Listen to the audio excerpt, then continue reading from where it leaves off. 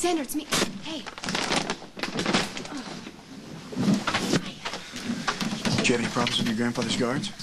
No, actually, they were checking out a false alarm in the greenhouse. How about you? Did exactly as you said. Okay. I brought us some food. Oh, thanks.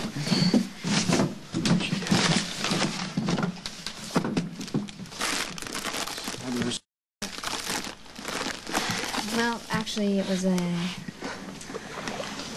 kind of rough. I mean, knowing that I'm actually not going to be there to perform it with him. Yeah. I'm sorry about this, Emily. It's not your fault. Sorrel escaped. Yeah, but you're in danger because of me. Yeah, and those are the breaks when your boyfriend has testified against a major crime boss.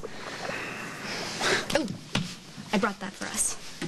We can't go to the bus station looking like ourselves. Sorrel's men may see us, or Sorrel may see us, so I brought disguises.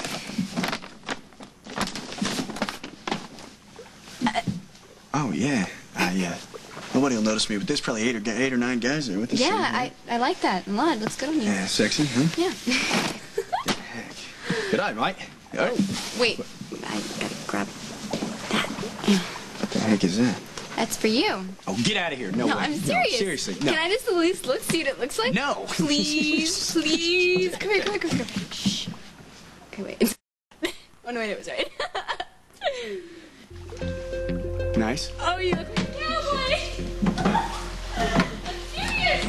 Wait,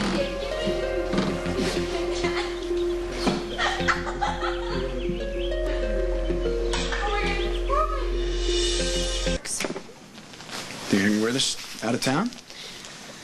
Well, no, I think that your face is still too recognizable, but bring it along anyway. Never knew you liked a biker sort of guy. Well, I do in you. Maybe it's just this place. That's probably it. You know, your new sister, she can send us to the fanciest place on earth. But no place will ever be as special to me as this boathouse.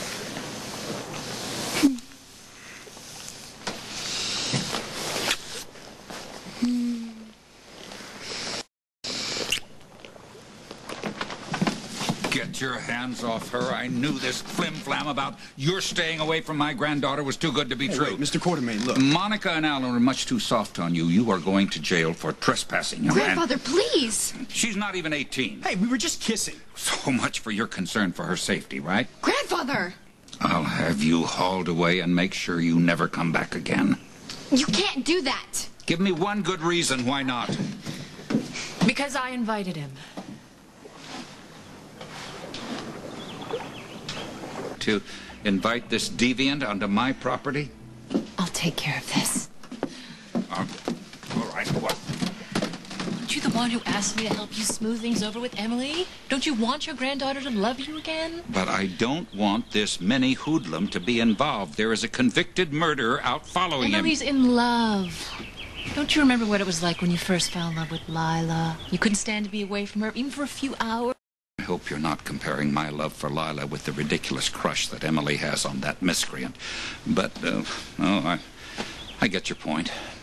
Well, what safer place could there be? She's here on Quartermaine property, surrounded by guards. Emily is fine here. Well, I suppose you're right. I certainly don't want her to think that in order to see this degenerate, she has to run away again. Of course not. Well, all right, that's good thinking, dear. Just go in there and work your magic. Oh, and remind Emily not to be late for the nurses' ball.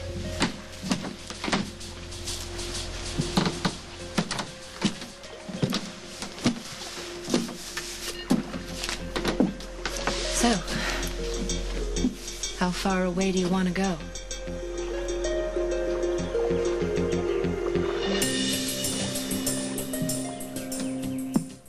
We can't accept that much. We don't need that much.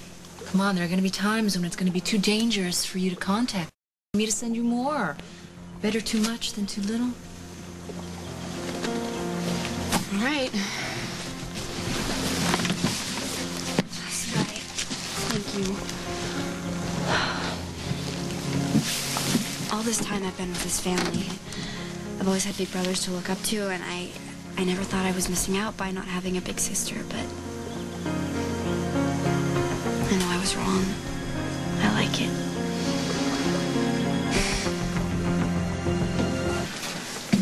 I'm kind of enjoying the sister thing, too.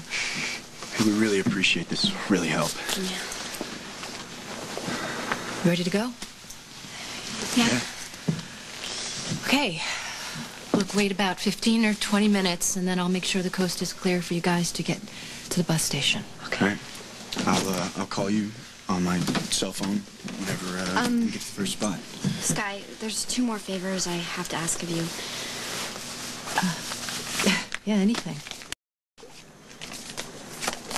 I wrote this letter for Mom and Dad. Actually for the whole family. Could you give it to them when we're far enough away? Sure. Okay. And the second thing, I know it's kind of silly, but I was supposed to do this performance with Dad tonight at the nurses' ball. How's your singing voice? Why?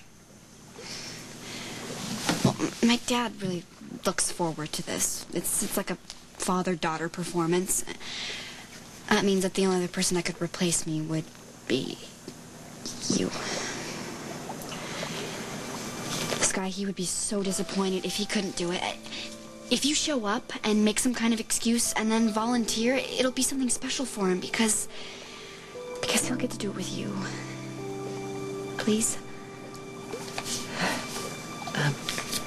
Just singing? No dancing?